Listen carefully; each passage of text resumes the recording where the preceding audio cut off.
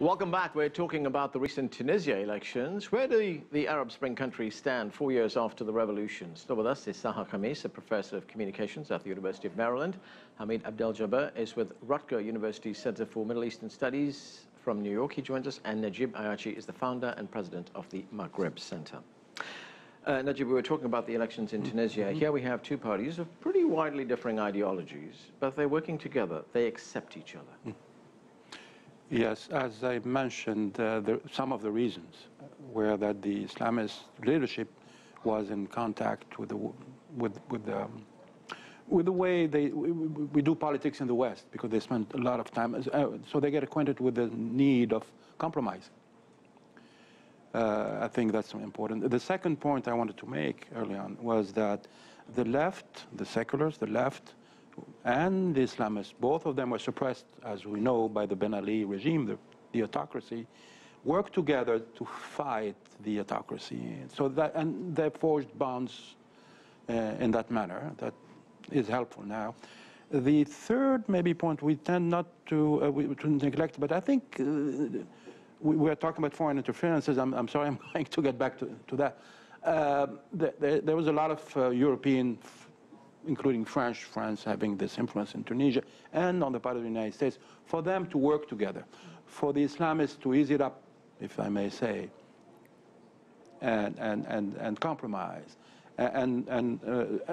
So there were pressure, outside pressure, for them to, because the United States, Western Europe, but mostly the United States, needed Tunisia as a showcase, you know, an Arab Spring that can implement democracy, a country that can implement democracy and above all have the Islamists integrating the democratic or the scene and playing by the democratic rules. So that's very important for the United States. Right. And I think Tunisia is, for them, the case, perfect showcase. Okay, let's go to Hamid. And Hamid, when we look at the example of Tunisia and we see that, you know, we have a more secular party which basically gets on in the political spectrum with a party, an Islamic party. I mean, that's not just in Tunisia. We see that in other countries as well. We see that in Malaysia. We see that in Indonesia. We see that in Turkey as well, don't we? Yes.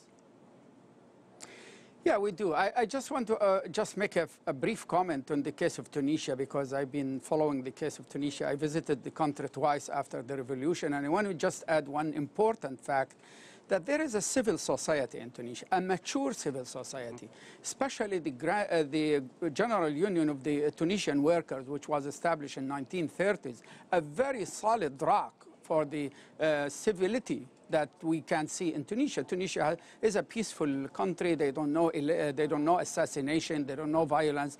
It's except recently. So the two assassinations that took place in Tunisia in the last after the revolution, it shocked the whole nation and it turned them against the Islamists. They want Ennahda to stay in power, but not as in the driver's seat. That's why they de-seated it from the driver's seat and put it back into the passenger seat, because it's a political force. It exists there, a lot of supporters, but they don't want extremists.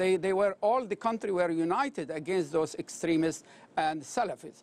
Now, looking into the bigger picture, in every Arab country, every Muslim country, there are many political parties that advocate Islam. However, there are also secular, and the way out of this quagmire is to find common ground between the groups.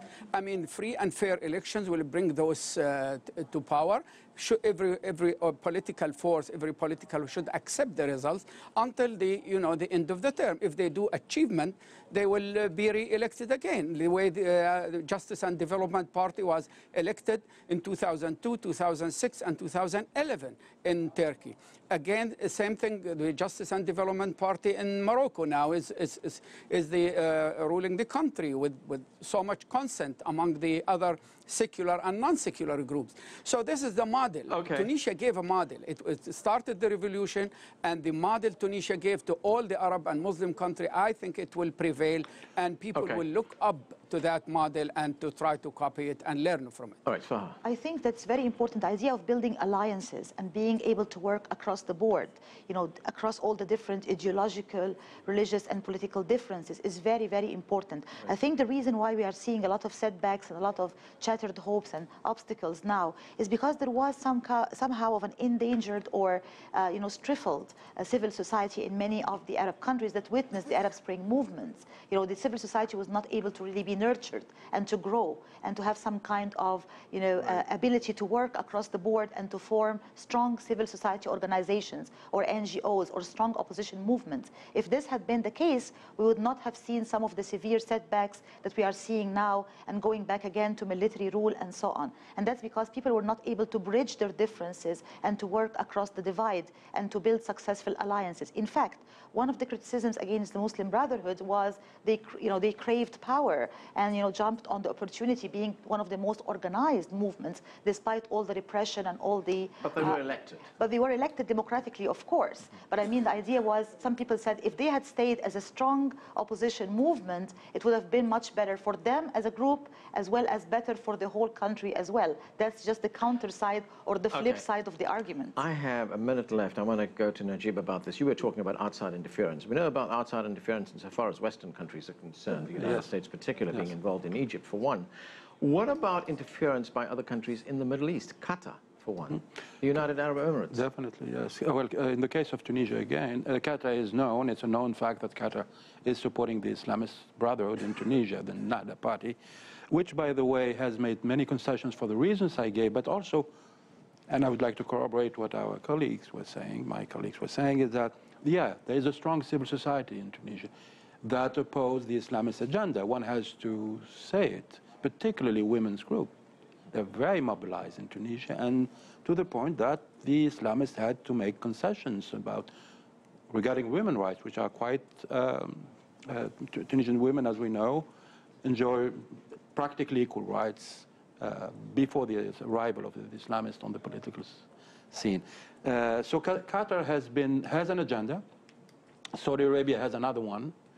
Both of them, the United States has one, but all these nations, these countries, do try through their means, mostly financial means, to interfere.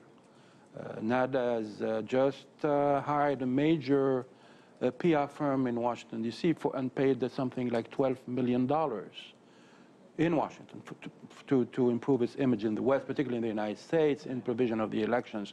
And the money is known, it comes from Qatar. I believe it would have been better to invest it in creating jobs. Right. Because I would like to mention that. Yeah. The economy will bring these two sides together. The economy, they're doing very poorly on the economic front in Egypt and in Tunisia. And if another Arab Spring